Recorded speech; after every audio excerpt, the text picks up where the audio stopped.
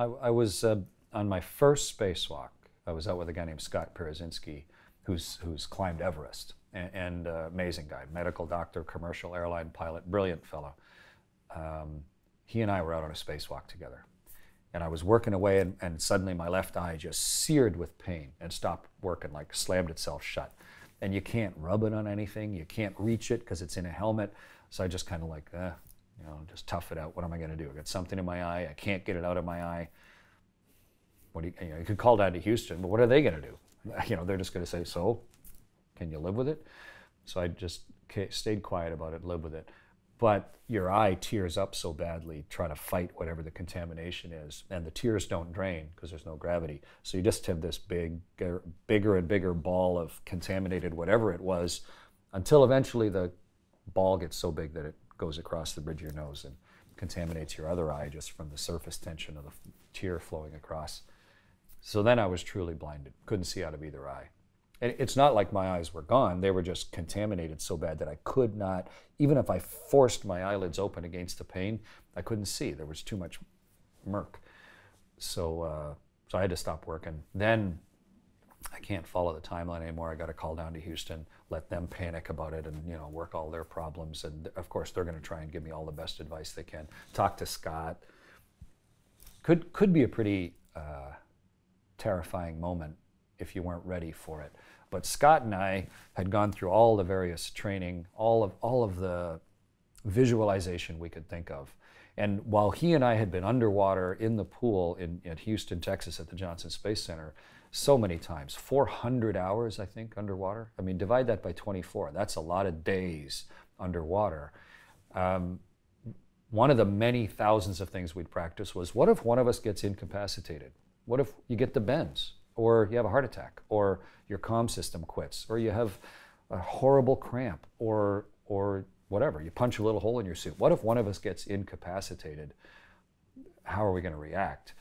And so you practice, we call it incapacitated crew rescue. You practice being able to hustle over, getting the person, working with their various tethers and link-ups, and then bringing them like a Macy's Day Parade float, and bringing them back and then stuffing them into the airlock, which is not that easy because it's a small round hole, and try to squeeze the person in and then crawling in with them and getting them hooked up to the ship's oxygen and cooling communications so that they can stay alive. We practice that. And our trainers would sometimes, they'd come on the private loop and say, okay, pretend you just passed out. So that the other person had to even go, hey, Chris, how you doing? Chris, can you hear me? And then having to follow all the reactions to make it as realistic as possible. So when I was actually blinded, it wasn't so bad. Because I can still talk and hear, and Scott and I are discussing, and I'm still holding on. I just can't see.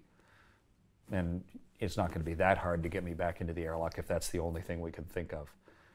But we popped open the vent on the side of my helmet, and we let my oxygen squirt out into the universe, fed by the tank on my back, so that it would hopefully dilute and clear my eyes as quick as possible.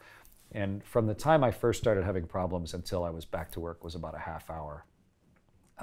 But by the end of it, my eyes were stinging, and I couldn't see great, but I could see well enough. Whatever it was had diluted and evaporated off my eyes. I stopped squirting my oxygen out to the universe, which was a nice valve to close, and then got back to work. And if anything, it just made the first spacewalk more interesting. We got everything done. The rest of the spacewalk wasn't easy either. This was just, well, things aren't going to go right. Things are going to go wrong. We're going to have to face up to, there were lots of little things, procedural, mechanical forces, torques, things that didn't go exactly as planned either. But by the end of it, when we finally, Scott got in, I got in, closed up the hatch, started to repressurize the airlock, it wasn't like the only thing we were talking about was the fact that I'd been blind for a while. It was, wow, that was a huge endeavor, a huge piece to try and bite off and chew up. And we'd succeeded and got everything done, and we're getting ready then for our next spacewalk to go finish everything up a couple days hence pretty amazing day in the life. One of your mantras is prepare for failure, Yeah. which is pretty much the entire mantra of NASA and astronauts, right? That's what you do more so than anyone has a comprehension of. I think the movie Apollo 13 did a bit of justice to that, because I think you got to see, you know, the preparation, and I think you got to see some of the teamwork, and we can talk about that a little bit later, but you prepare for failure. You make redundancies upon redundancies upon redundancies. You train yourself. That's really what an astronaut's about, right?